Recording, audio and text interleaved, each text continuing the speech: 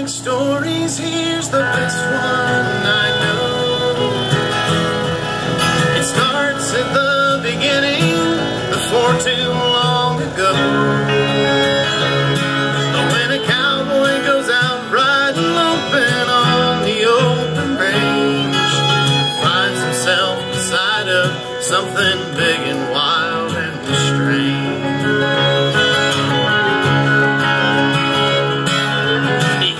A gentle whisper in his ear or in his mind. His hand is on his pistol and his sanity behind. It tells him he can change things in the blink of an eye. The voice is there to guide him like a message from on high.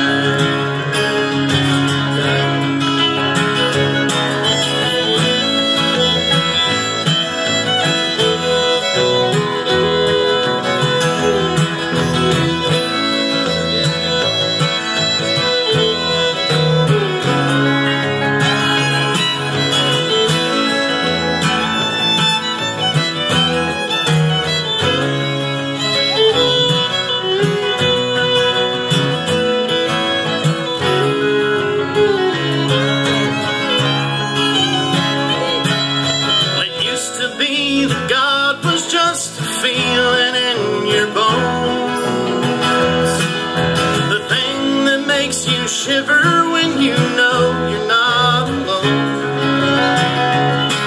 Like a whisper in the north woods when the wind is winding through. Like a gentle friend who tells you where to turn and what to do.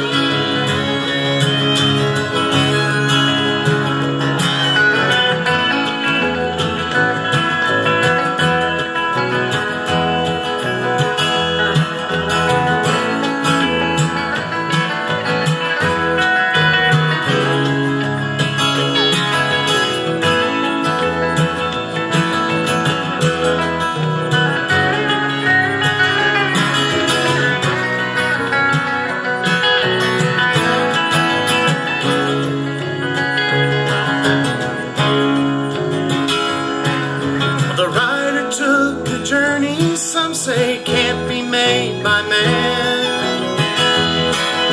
He met with his own maker and came back to live again. He dreamt he was a cowboy, but awoke only to find he was a god that only had a little cowboy in his mind.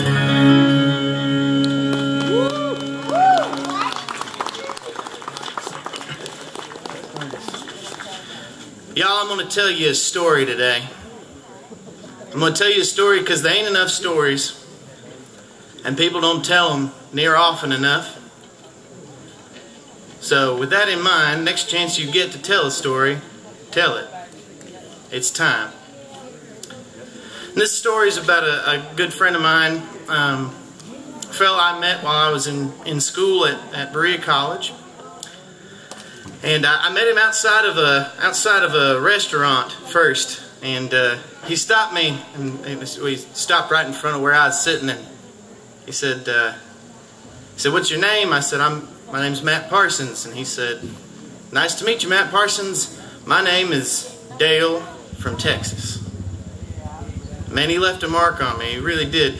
Just that one moment, but then I spent a lot of time with him after the fact. We used to hang out at the stable down on Shortline Pike and play some shows out there, and he'd come to the show, and after the show he'd tell me all kinds of great stories.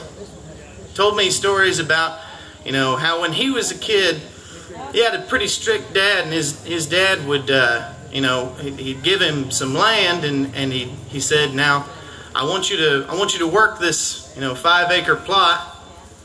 I want you to get good at it, and whatever money you make off of it, you can keep it and do with it what you want to." I guess he was hoping he would go to school or maybe start farming, but he didn't. He said, "I want to be a cowboy." He took all the money and he run off. His dad told him, "There ain't no cowboys anymore." and it stuck with him, and he told me all about it.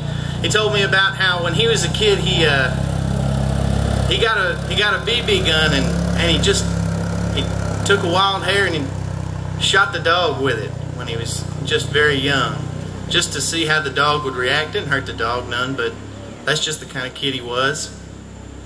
He knocked over this cedar tree that his dad had planted, you know, specifically to have it as a fence post, trying to cultivate them. And he knocked it over because he knew he wasn't supposed to, mostly. And I know those stories really stuck with me, and you know, we've talked about it a lot.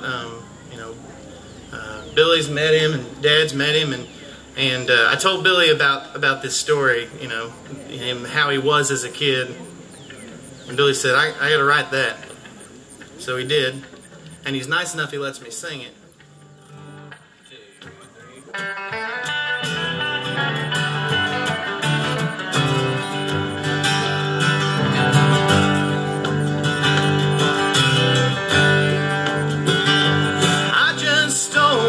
Keys to the gun cabinet again. Well, God, I hope that don't nobody see. It ain't fair that lock is only there for me.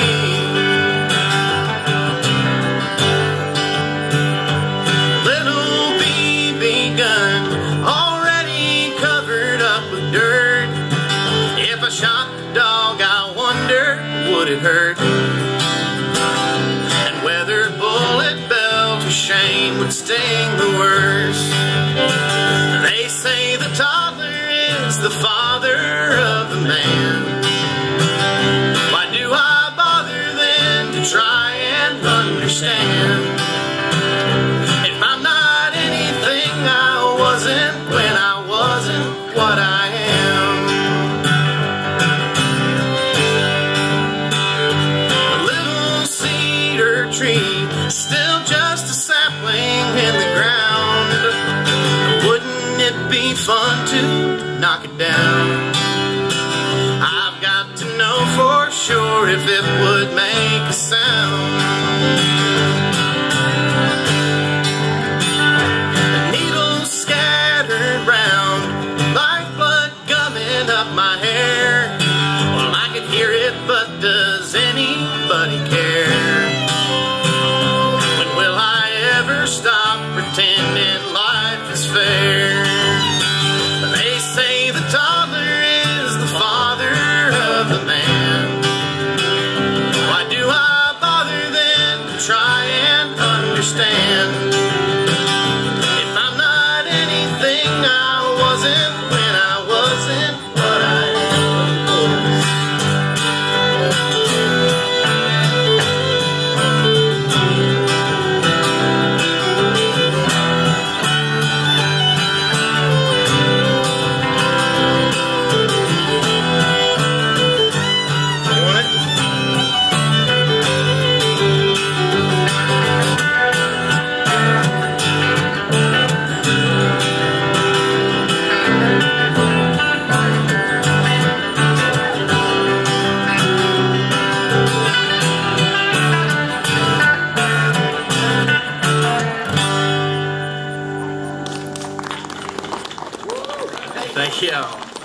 Can you guys hear everything okay? Does anything need to be turned up or down?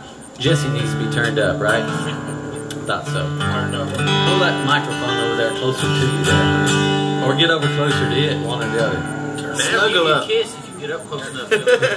For those of you all who don't know Jesse Wells, he's kind of shy. He's a shy kind of guy. No, certainly not. So, you know, in the time that I knew Dale, and I'm going to talk about him through the whole show. He's at the core of what's happening here, and he had such a profound impact on me. You know, I grew up watching all the great westerns and you know, reading western novels and just being familiar with that way of looking at the world. And man, he knew it. He lived it inside and out. He really did. And so, you know, it means a lot to me to be able to connect with him. So what he told me was that, you know, he left home and he worked a bunch of awful jobs, you know, back and forth. Go work at a ranch and work there for a little while and realize he didn't like following orders, and then go work somewhere else for a little while, maybe work on an oil rig or something. He went all over the place. And I think that, you know, ultimately he really just didn't feel like he fit in. That was a big part of it. He certainly didn't feel like he fit in when I knew him in Berea. He was in Kentucky. He was totally out of his element. All he talked about was going back to Texas. But this next song is a song that we all had a hand in some way, shape, or form. Jesse just recently. Not yet. About to. Got your hat on. Yeah, you sure do. It's a good thing. Somebody needed to be the black hat today. So yeah, this song's called "Me and My Black Hat," and it's a lot about, you know, whether or not you fit in the space you're in, right? Yeah. Well, I think that I should get back on my high horse and ride out of town. I'm hedging my bets. I ain't lost this game yet. The whole crowd is coming unwound. And just a little bit more, and I'll be right through those doors. I'm permanent holiday bound. This place ain't my fit. You can't fire me, I quit. Oh, me and my black hat, my blue jeans and suit jacket, running ahead. And I'm looking back at it, summer roads don't tell you, but they don't go back home. Most of my time spent not breaking or bending, I fell in a hole. I jumped off the deep end, fell flat on my back. Now me and my black hat are gone.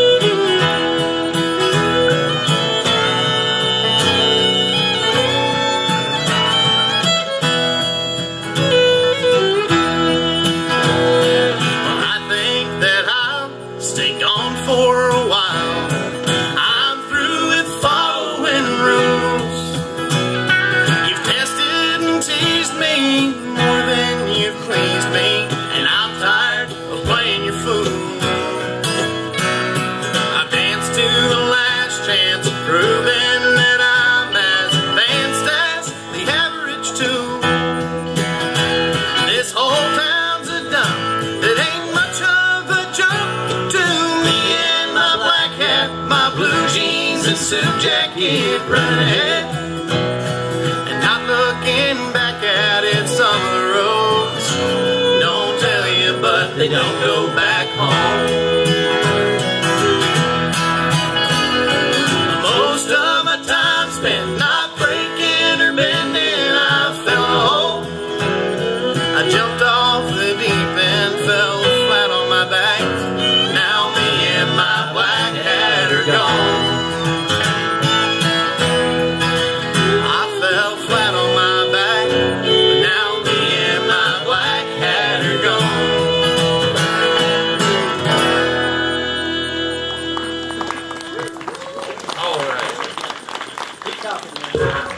Thank you all so much.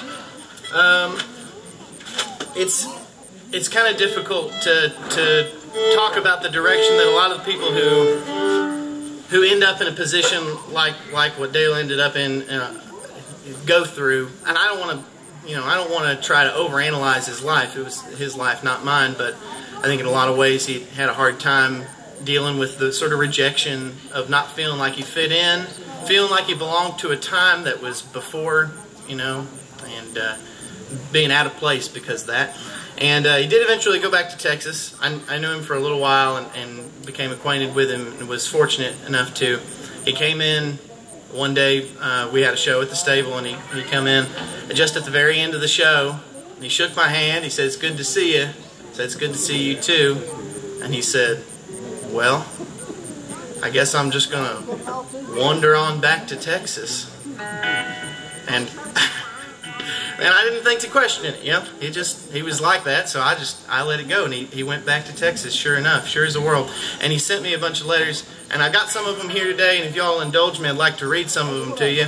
I'll try and read them quick. They're a little bit long, and I'll do my best to read them in the voice I feel like he sort of intended them to be read in, but he was from Texas, and I'm from West Virginia originally, and there's no reconciling those two facts. So, so I want to read this for y'all real quick. A letter that I got from him.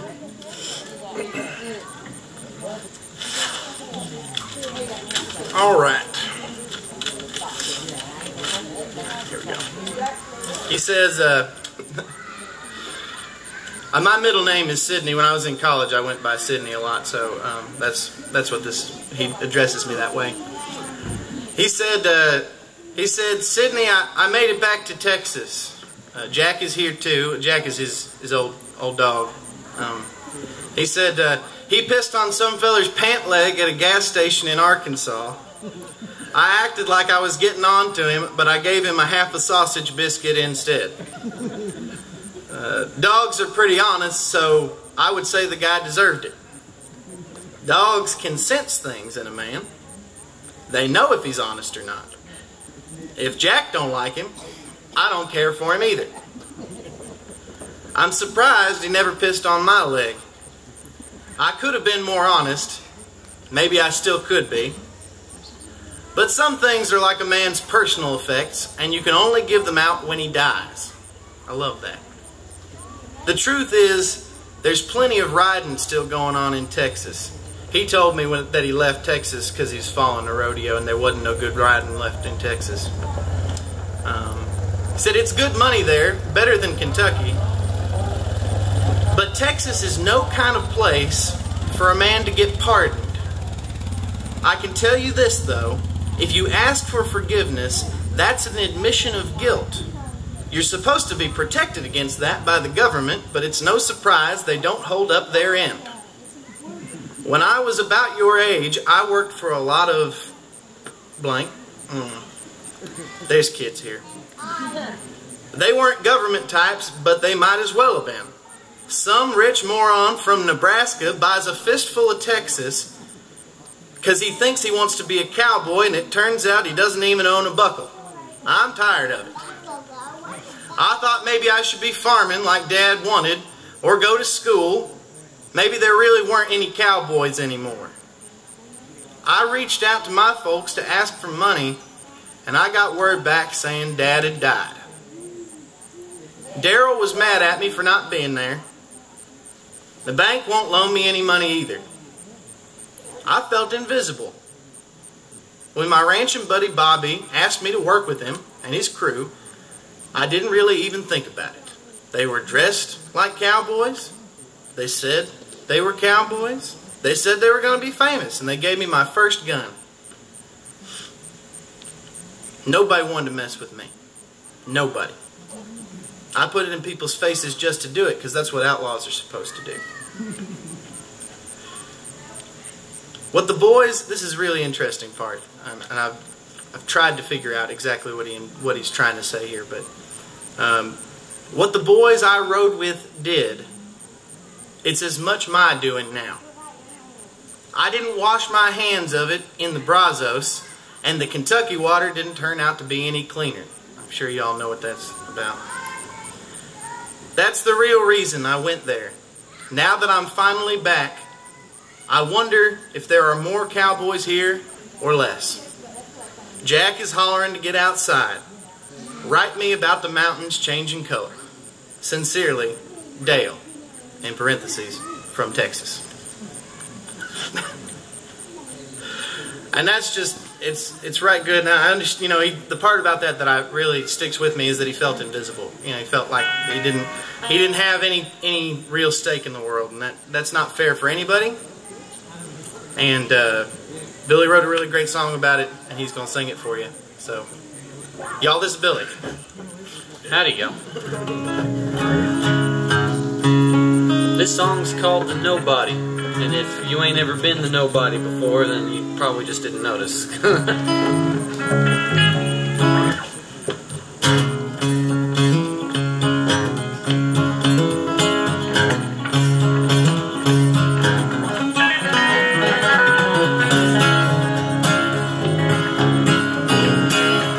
Cowboys, listen up, get those hands where I can see them, stick them up. Best start getting what you're seeing, cause I'm telling you your leaving could depend on if I'm feeling good. So tell me, am I understood right now? Pardon, little miss, if you think about being bold, get a load of this. Best start doing what you're told, or else you won't be growing older, ma'am. Don't ask me if I give a damn, just tell me, do you understand right now? Nobody knows where nobodies go. You don't know half the things I've done to have my story told. Can you see me? Can you hear me? Do you know me? Do you fear me? Barely here today, I'll be forgotten when I go.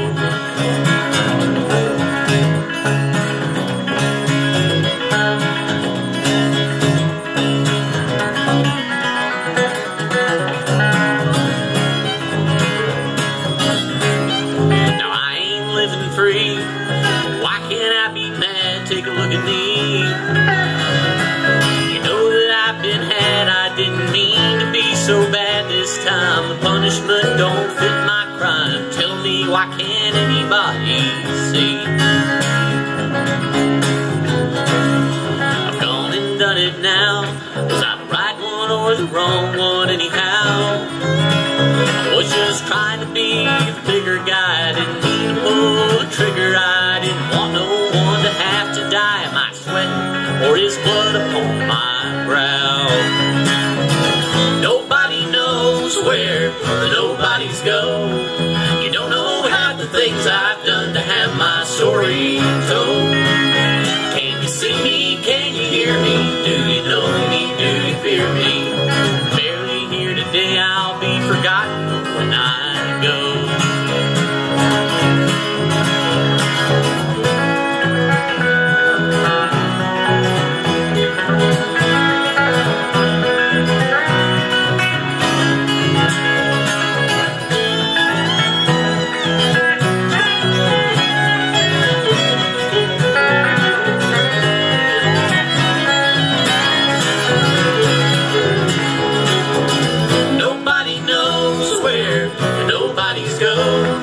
You don't know half the things I've done to have my story told. Can you see me? Can you hear me? Do you know me? Do you fear me? Barely here today, I'll be forgotten when I go.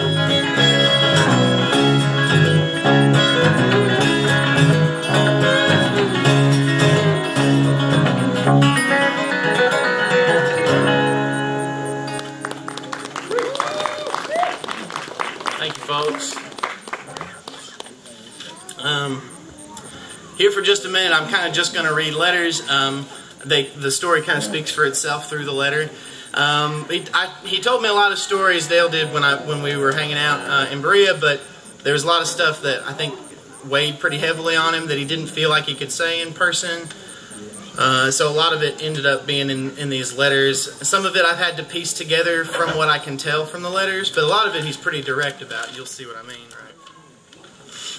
I didn't send him the letter. He asked me to send him a letter, and I didn't send him one, and so you can kind of tell. He said, Sydney, did I ever tell you about the time I got thrown in jail in San Antonio? I thought they really had me. Dead to rights. I presume in that moment he's talking about what involvement he had with these other fellows he talked about in the last letter. I was ready to confess the whole thing. I told him about Bobby and Marcellus Dibney and the whole crew. I told him I thought they did something awful. Then the jailer came up and said, "Son, what are you on about? We picked you up for drunk and disorderly." He said I was at the post office trying to order a double and telling the poor lady behind the counter that I didn't want any goddamn stamps unless there was whiskey on the back of them. I was still hollering about Oklahoma when they threw me out. I guess I was still a little whiskey worked up, isn't that great? Whiskey worked up. I thought they got me that time, though. That's what guilt will do to you. Whatever you done, son, you own up to that stuff. It'll own you. It owned me. Sort of still does. I was breaking horses today, got thrown around some. It was a fine time. I thought about riding out to the scrub pine this evening and sleeping on the ground. The moon looks like it's sitting on the mesa tonight. Seemed like it would be nice, except for the sleeping on the ground part. I'll look forward to your letter. I still want to hear about the leaves changing. Sincerely, Dale.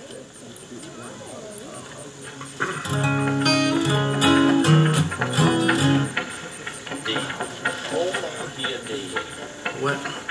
Oh, yeah, that's right. Thank you. Got all kinds of papers here.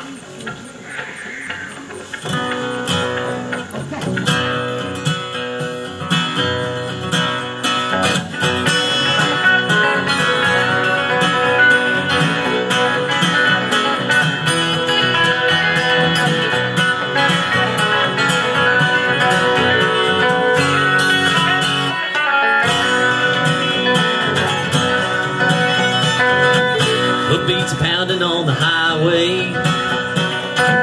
Rain is pouring down my neck. Always had to do things my way. Now there ain't no going back.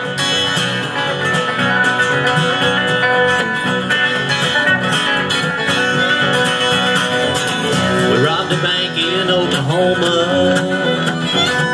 Left 2 men lying dead. West of Salt Lake City, with a bounty on my head. I was running with a band of outlaws, making sure they heard my name. It ain't the money, but the glory.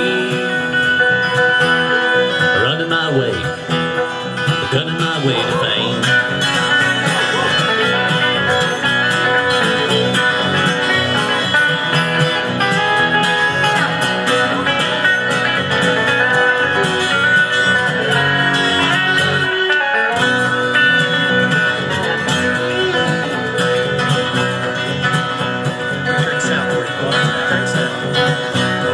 Southward for the border, hell-bent for leather, we did right.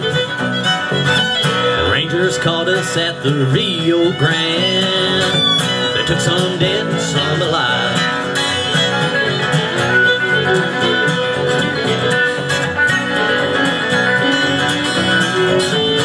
Well, now I sit in San Antone with the shackles on my feet. Just one more day and I'll be gone, and my maker I will meet. Running with a band of outlaws, making sure they heard my name. It ain't the money but the glory, 'cause I'm running my way, gunning my way to fame.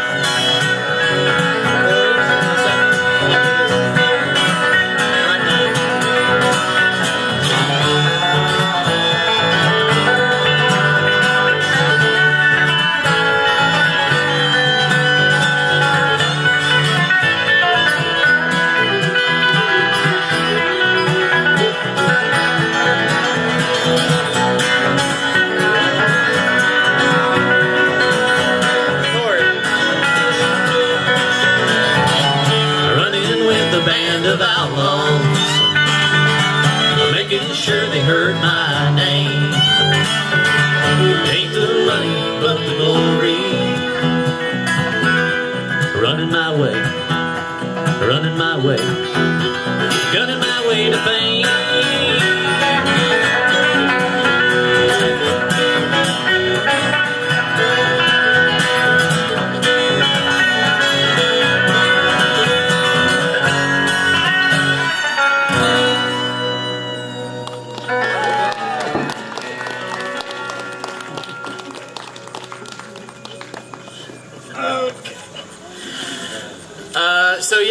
yeah, you know, pretty interesting position for him to be in. What I can gather, from my opinion of what happened in that previous, and there's a little bit more of it in this one, is that, you know, something fishy went on, right? You get the sense of that, and that, you know, he get put in, you know, gets, you know, caught for something silly, right? Drunk and disorderly, and was immediately convinced, just instantly.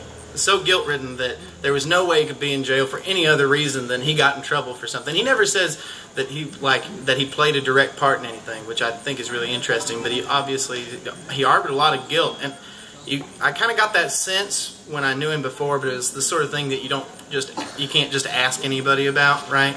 I'm not going to intrude in the dude's life, but anyway. So here's this next one. He writes this one to my buddy Sydney. And I'm presuming that's because he got my letter, finally. Right. So he says, I got your letter. It wasn't very long. Sounds like the leaves are really turning. I'm starting to ride pretty low in the saddle. Old wounds are aching more than before. Jack must be feeling that way too. He used to sleep outside the front door. Now he scratches at it until I let him in. He sleeps on the floor, and he doesn't always go out on the fence row with me like he used to. Bless his heart, he must be tired. I know I am. Where did I leave off last time? I think I had just got out of jail. It's funny, I thought I was in a lot of trouble. I guess Dibney had the same idea. We had a good old-fashioned horse chase after the Friday night rodeo in Bandera. If you all don't know, Bandera is the cowboy capital of the world. The SOB shot me. Shot me and left me out there in the middle of the hill country. Bobby and the boys were with him. I guess they couldn't have known that I didn't do any damage. The boys all laughed and congratulated Marcellus on his good aim. Then they took off back to town. Bobby stayed with me. I might could have died if he hadn't been there, but probably not. I feel bad for telling on Bobby. I didn't know he was a stand-up fella. He stayed with me until the bleeding stopped, and he helped me up on my horse, and I ratted him out to save my dumb, drunk rear end. Sometimes I wish I'd just died out there on the plateau. What could be more cowboy than that? Isn't that how it always goes in the movies? The outlaw gets shot, then fade to black, but he's never really dead. I hope you come to Ennis to play sometime. Signed, Dale F., Texas. I have to clarify, the F stands for from. Yeah, if anybody here loves Texas, don't worry, I'm a Texas fan myself.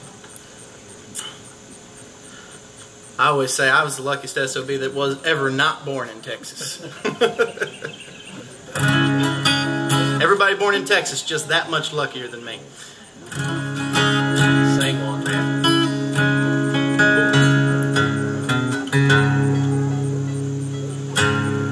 This is a great song that I dearly love and didn't write, but I love it, and it really, you know, it just captured the moment for me. When I was trying to put this show together, trying to be respectful to Dale, and I know he would have loved this. You know, he was a big fan of my music anyway, and you know, was really nice about it to all of us, very supportive. So this is called Camarado.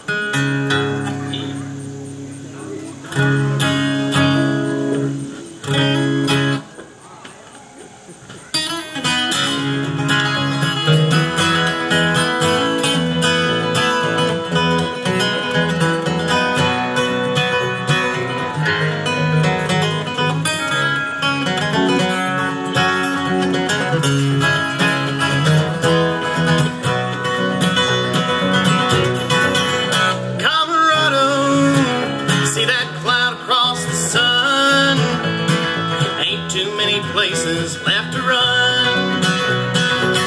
There was time, we go anywhere when we blow Camarado.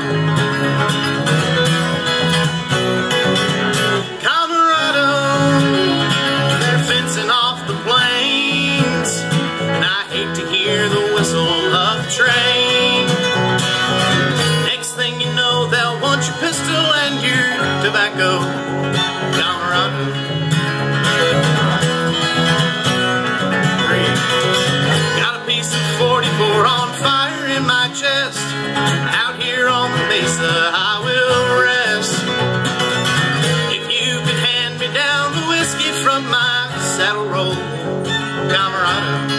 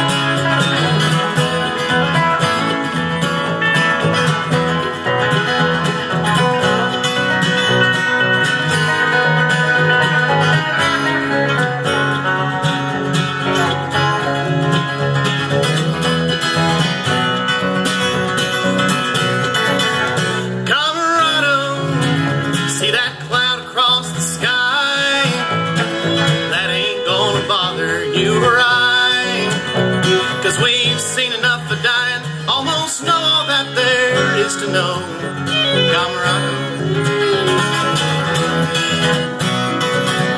Camarado, now you had best line out and ride. There's pretty women on the other side. Well, I'll see you in Salinas. We'll be free as air in Mexico, Camarado. Free. Got a piece of 44 on fire in my chest. Out here on the mesa I will rest. If you could hand me down the whiskey from my saddle roll, Camarado, my Camarado.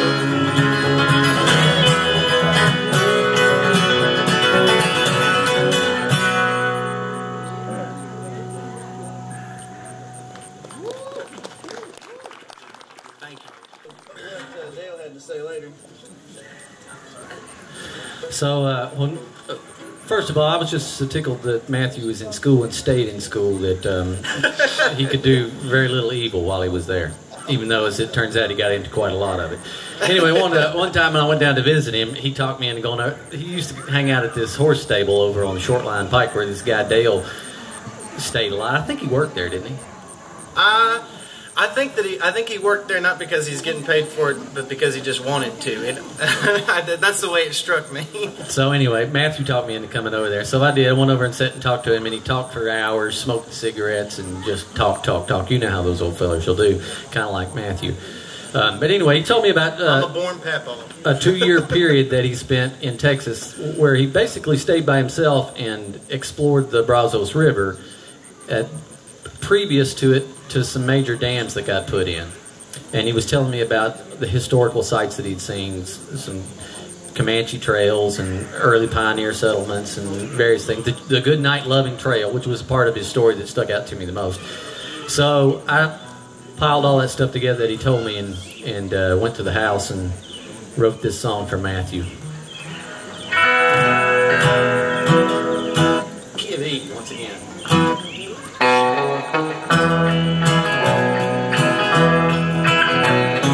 Charlie, good night, adios. I'm headed down the old Brazos.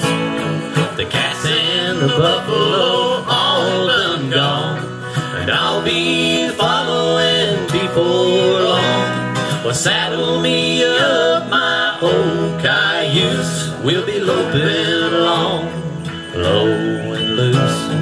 This world for me has got no more use, and I reckon it's a reckoning day.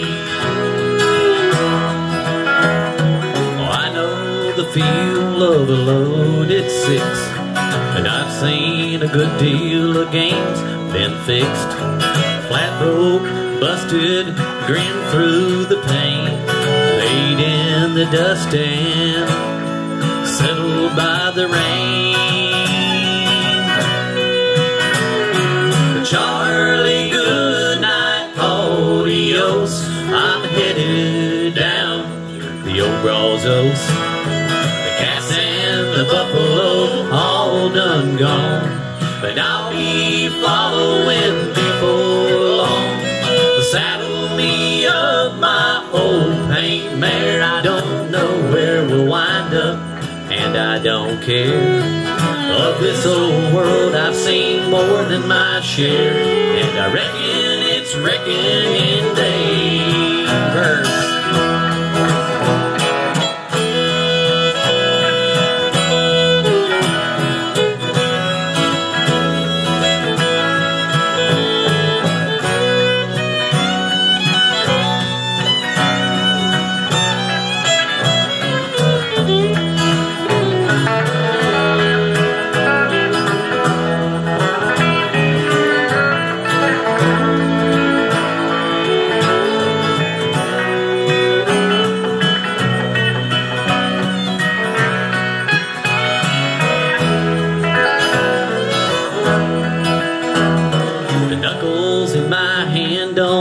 Like they should. My best working days are over for good.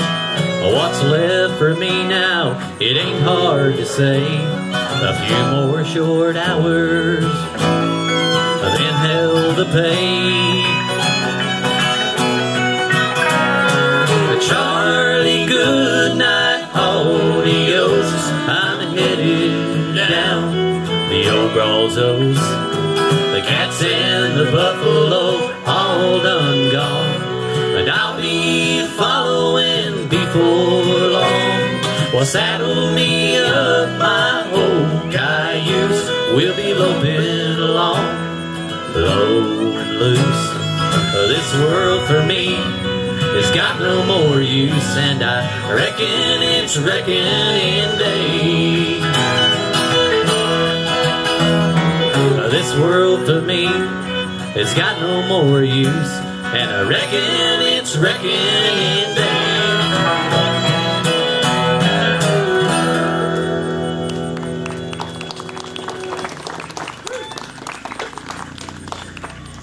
Oh, well. Hold on, I've got to get my set list here. Alright, before I get on to that next letter, there's a part of this I want to talk about, as it made me think about it. I was in school at the time, and so this is really important to me, and this is just an opportunity to say something about it. I don't know who needs to hear this right now, but you are not a superhero, and you don't have to be, and there's no reason to expect yourself to be one.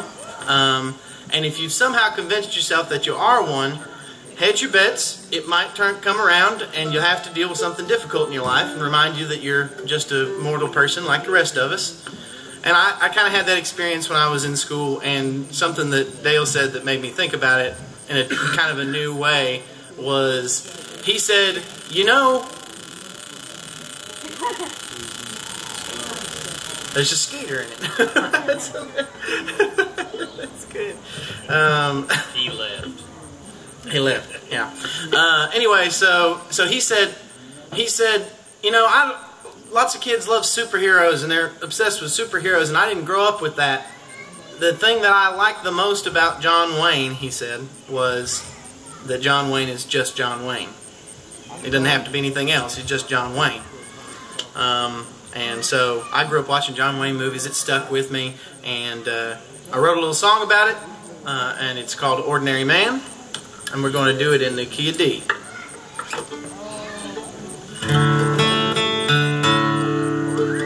I went through a pretty bad depressive phase when I was in college, and it was about a year after I met Dale. I met Dale, was it sophomore year? Or freshman year? One of the college year. The college year. That big, long, quadruple year of college. Yeah. Anyway, I was a junior, and I went through a really bad depressive phase, and this song was the direct result of that experience. If you're going through something like that, just remember, it's all right to ask for help. It's all right to not want it if you don't want it, and deal with it on your own. Some people do that. Writing songs is a good way to deal with it. Just so you know, in case you didn't know. Some of you already knew that.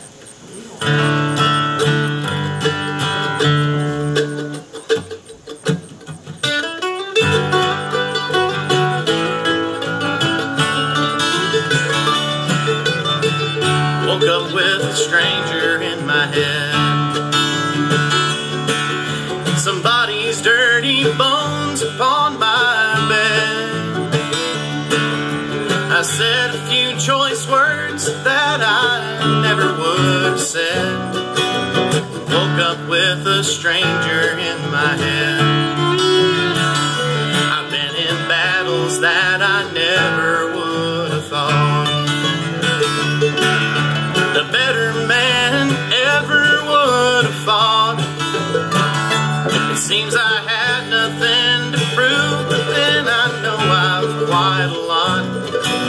guess I'm not the better man I would have thought.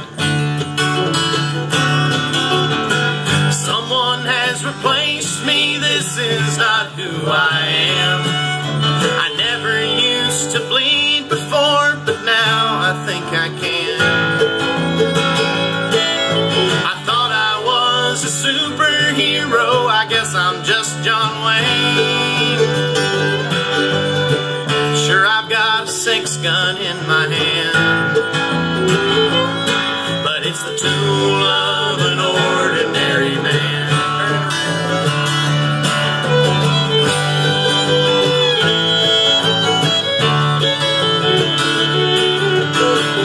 Used to fight off sadness with my fists, but now I'm scared to shoot and kinda hoping that I miss. Nothing scares us more than a shot and total bliss. And I used to fight off sadness with my fists. I guess that tears are just a part of me. Ain't as proud as I should be. I thought I was the desert rose, now I think I'm the rising sea. I think the tears are just a part of me. Someone has replaced me, this is not who I am. I never used to bleed before, but now it seems I can. Superhero, I guess I'm just John Wayne. Sure, I've got a 6-gun in my hand, but it's the tool of an ordinary man. Turn it around again.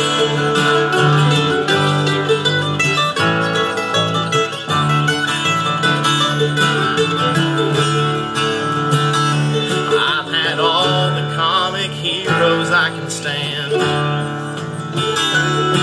so I tape their pictures to an old tin can. Y'all know what comes next. I'm just a greenhorn, hard-up kid with a pop gun and a plan to learn to be an ordinary man. Someone has replaced me, this is not who I am. I never used to bleed before, but now it seems I can. I thought I was a superhero, I guess I'm just John Wayne. Sure, I've got a 6-gun in my hand, but it's the tool of an ordinary man. It's the tool of an ordinary man.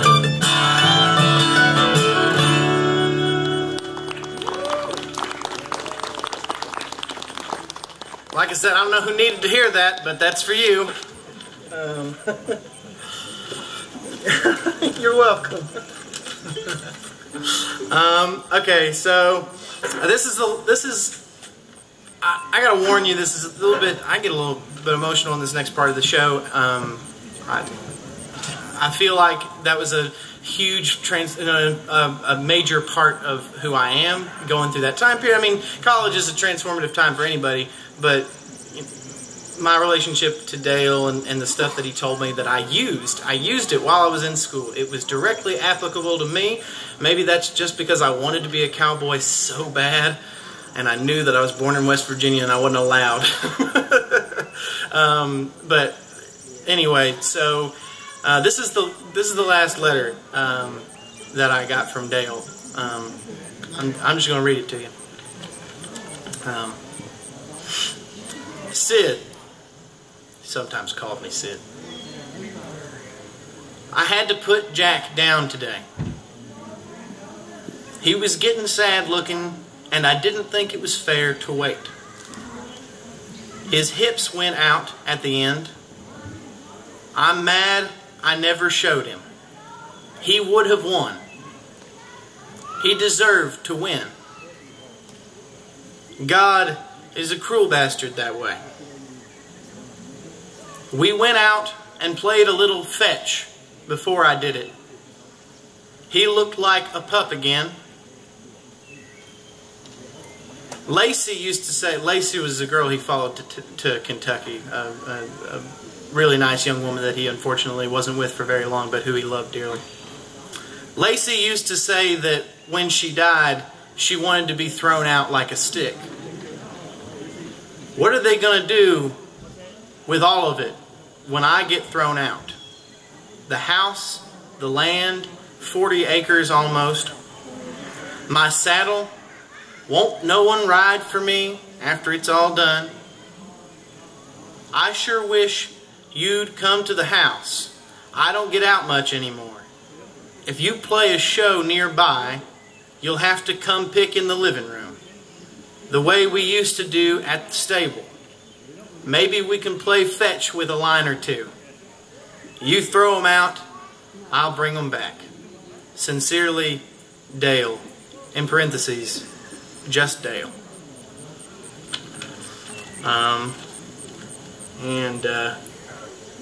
I wrote this song.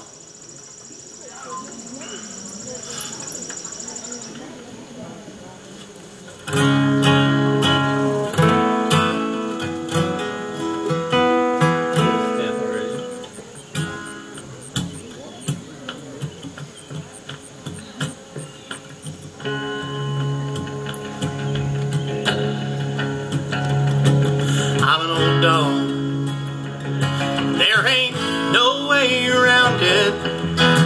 Still got my first bone. I still know where I found it. And I hold that bone proudly as I look at the sea. But when I see my reflection, I get jealous of me.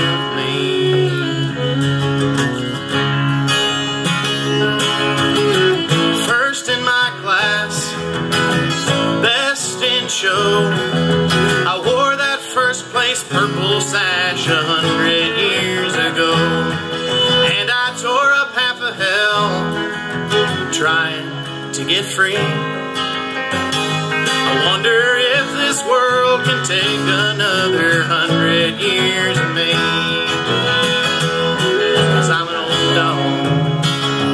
There ain't no way around it. Still got my first bone, I still know where I found it. And I hold that bone proudly as I look at the sea.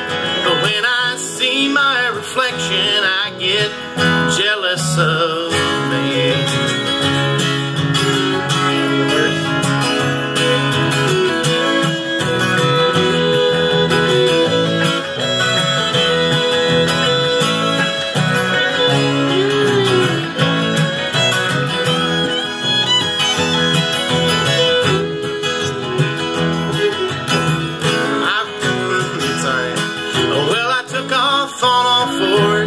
Because that's all that I can do. In another 100 years or so, I'll be walking just like you, with my head held high and my tongue hanging down. See, I just can't hold my liquor, so I drag it on the ground. 'Cause I'm an old dog, and there ain't no way around it. Still got my first bone, I still know where I found it. And I hold that bone proudly as I look at the sea. But when I see my reflection, I get jealous of me.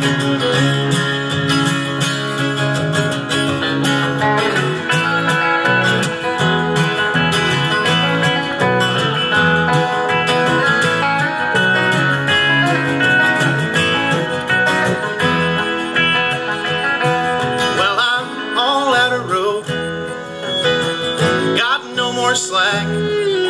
I've done a lot of awful things that you know I can't take back, and I lie just like a dog. Well, I know that you do too. But See, I do it 'cause I am a dog, and I do as all dogs do. Yeah, I do it 'cause I am a dog, and I do as all dogs do. I'm an old dog, and there ain't no way around it. Still got my first bone, I still know where I found it. And I hold that bone proudly as I look at the sea. But when I see my reflection, I get jealous of me.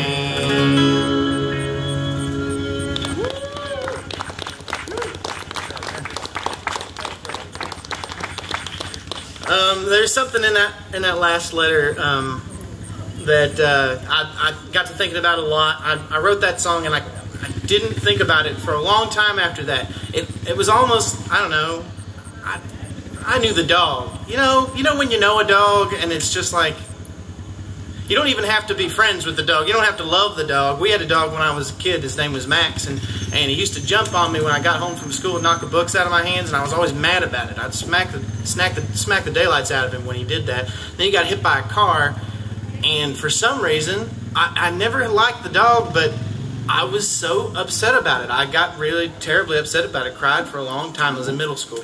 Cried for a long time. Because it disrupted my routine, I guess. But when you know a dog and a dog dies, it just has an impact on you. So I didn't think about Dale for a little while after that. I kind of put that letter down and didn't think about it. But then I got to thinking later on about the other half of the letter, the second half of the letter. He starts talking about, it's clear that he put his dog down, and he kind of put himself down in a way. He thinks about it that way in the letter. So I got to thinking about, what does somebody leave behind? And obviously that's not directly important to me right this second. I'm pretty healthy individual. I don't own anything. But no, I got to thinking about it, and I thought it must be really difficult to wonder what you're going to do. He didn't have any kids. And so, that must be really hard to be at the end of your life and feel like you don't have a legacy in a way. He never did the stuff he said he was going to do. So I got to think about that, and I thought about it from my dad's perspective. So this next song is interesting because it's from Dad's perspective, but I wrote it, and I don't know if I got his perspective just right or not. But so you'll notice some different characters in it. I'm one of them. Billy's one of them. Our sister Rachel, who's here, she's one of them. She gets mentioned toward the end. You'll hear it when it comes in.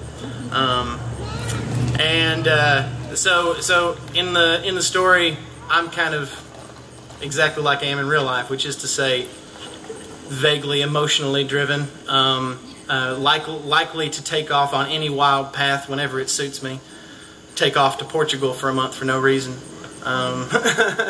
Anyway, so that's what this song's getting at. It's called the Saddle Song.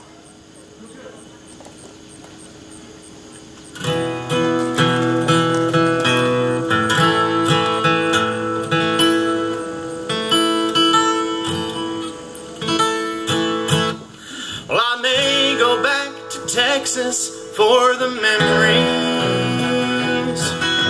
before I've headed off my final steer. And I've been wondering who I should leave my saddle to, now that I've wandered through my younger years. And to my boy who always ran a right smart cattle and always knew which trail he ought to blaze, or the one who lost his path but never stopped to ask where to step or who to love or what to say. And they ride along the ridgeline at high noon, and they string along the cattle by the light of moon, and they don't go slinging guns around the old saloon. They're just laughing, watching, waiting at the bar. 'cause that's the kind of cowboys they are.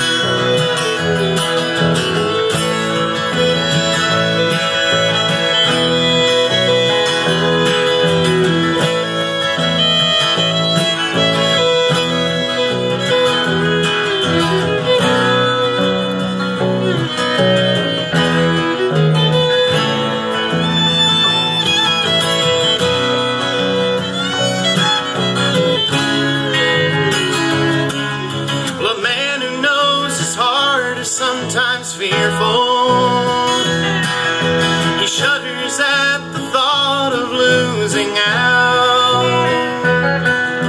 And when he rests his head, it creeps into his bed. He's plagued by loneliness and nagging doubt.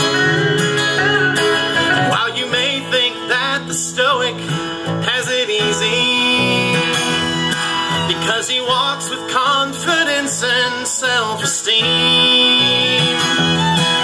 but inside he's come undone over wars he hasn't won. His worry is an injury unseen.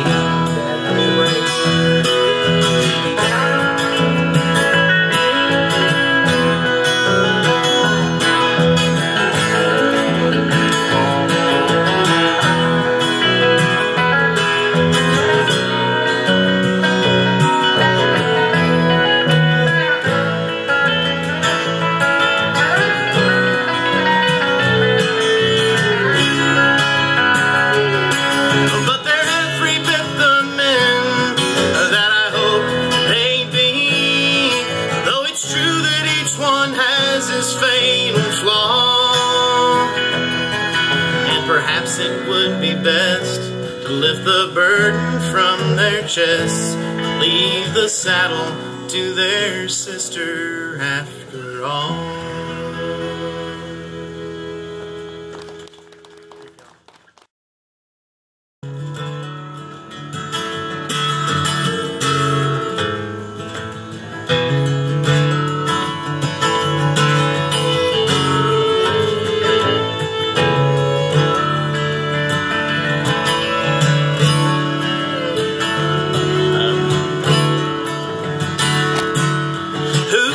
There's no cowboys anymore.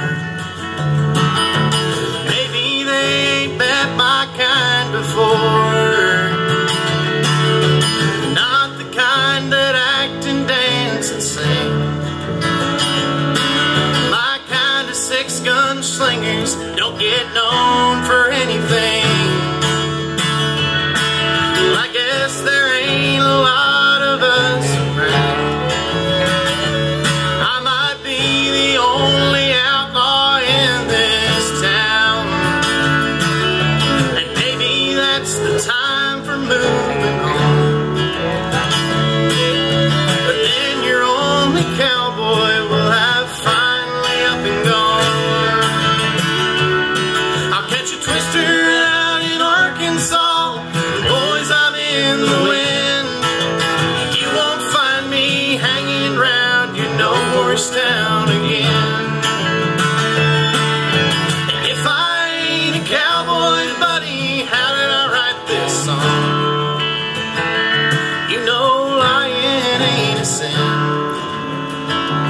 It's a favor for a friend.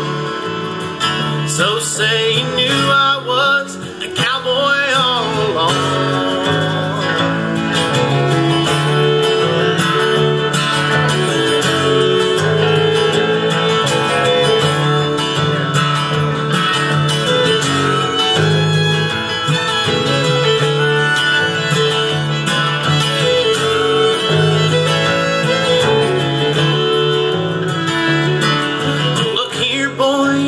Seen nothing yet. Watch me roll a real man cigarette. Smoke it, ash it, put it in the tray. And look for my revolver that someone put away. My son says it's a danger to my health. He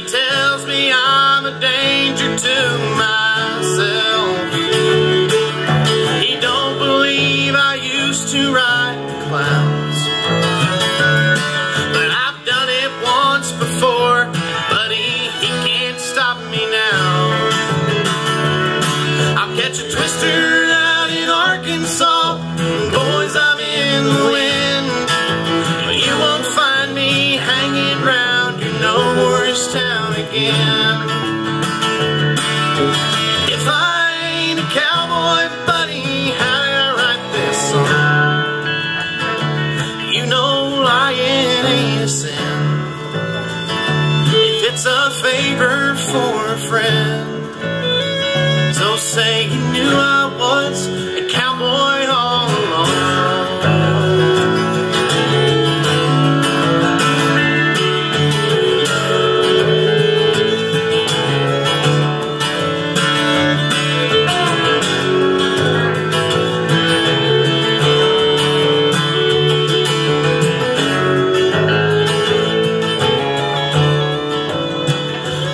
Well, my son says I got notions in my mind, fantasies are crossing more lines. Can you really call yourself a Jesse James? You ain't got the urge to ride out and rob a couple trains. Now's the time we parted ways, my friend. I have to go and take my oxygen, but maybe I'll get tired of living wrong.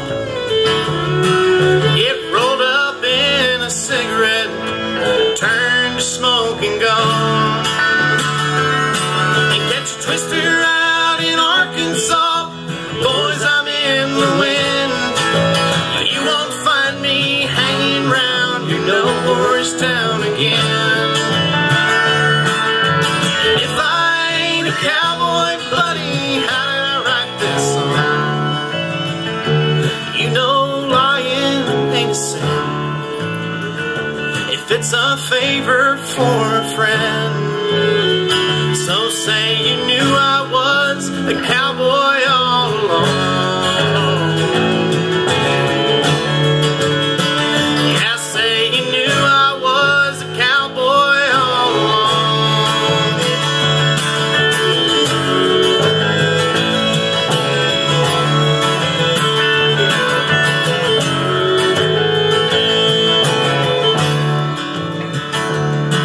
Well, who says there's no cowboys anymore?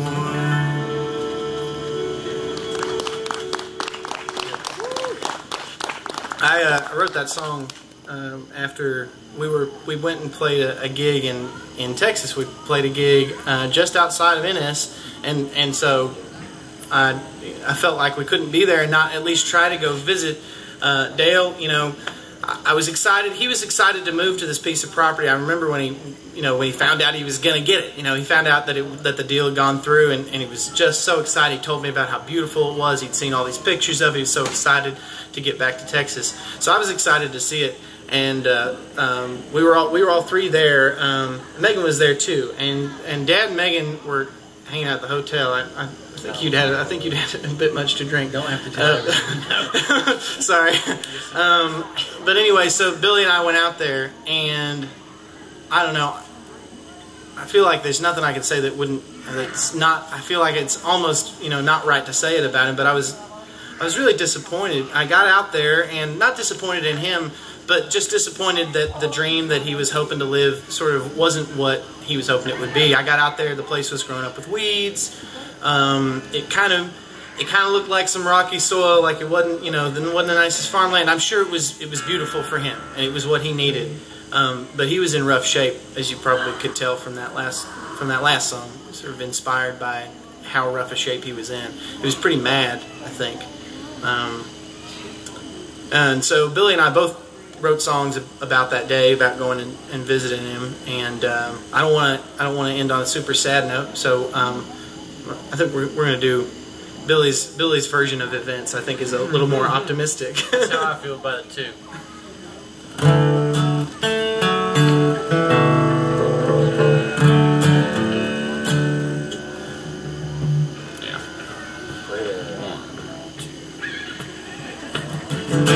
I used to want to be a cowboy.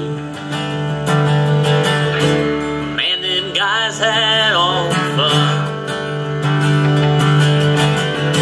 When all it took to be a cowboy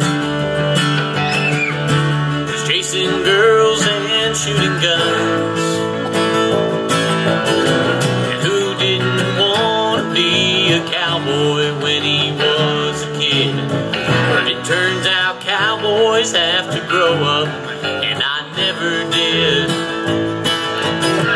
And I missed the mark a couple times. Fell from the saddle and got hurt. Seems like everybody's luck holds out for mine. Am I the only cowboy here that don't like rolling in the dirt?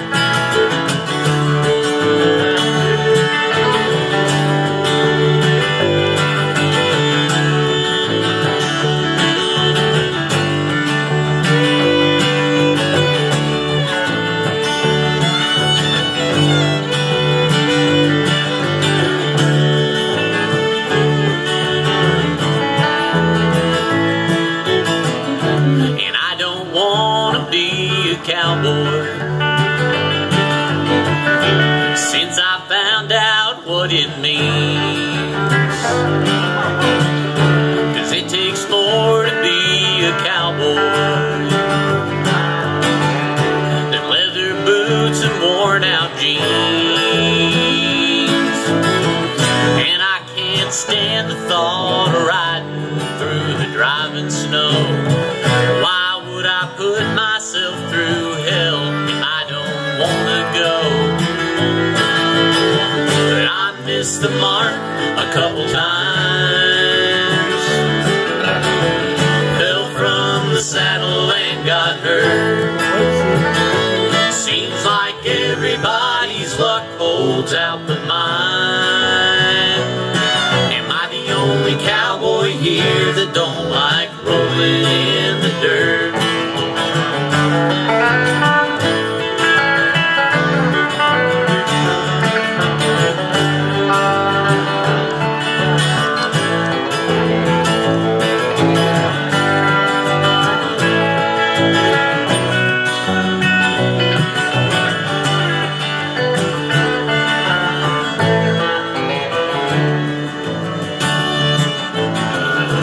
And I still wanna be a cowboy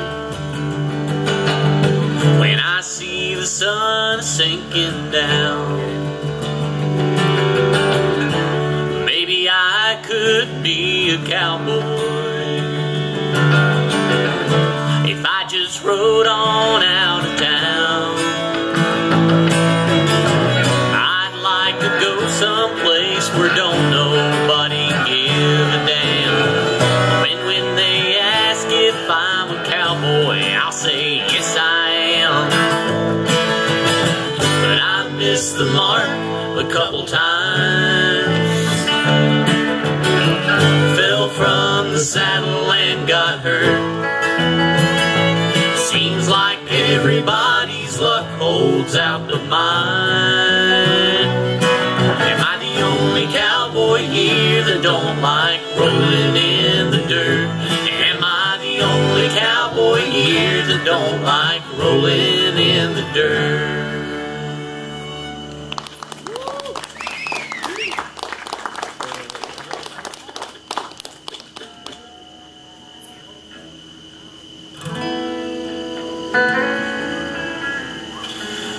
I really appreciate y'all sitting and listening to this story. I haven't heard from Dale, since we went and saw him. He was looking pretty rough at the time.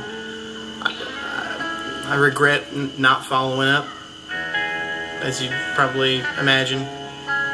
But that's why I'm doing this, so that y'all know what Dale was like. And it's a pretty good story in it. You like stories? Here's the best one I know.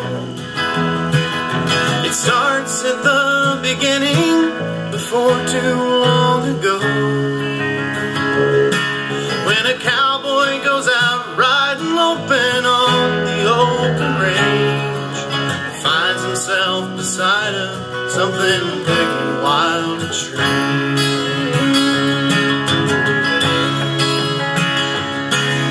He hears a gentle whisper in his ear or in his mind.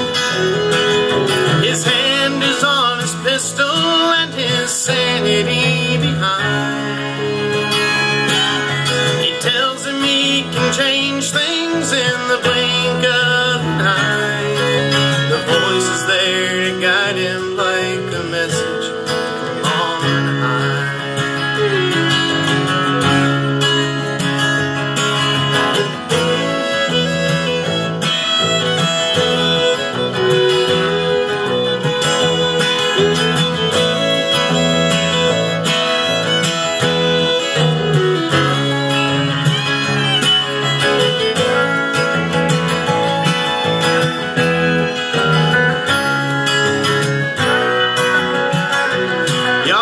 For Jesse Wells on the fiddle, y'all.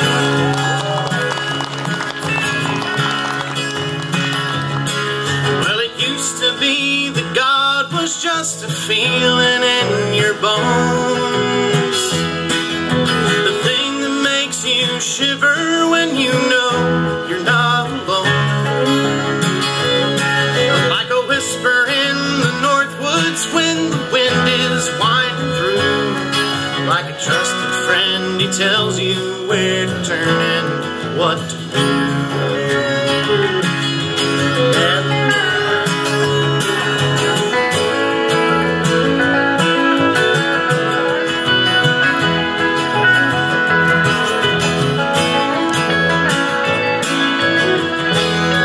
Give it up for Will Parsons on the Telecaster there.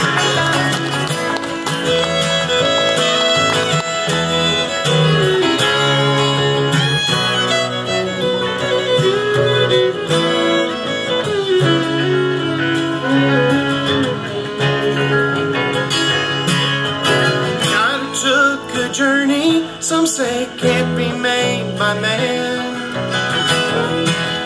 He met with his own maker and came back to live again. He dreamt he was a cowboy, but awoke only to find he was a god that only had a little cowboy in his mind. Thank you all so much. Good night.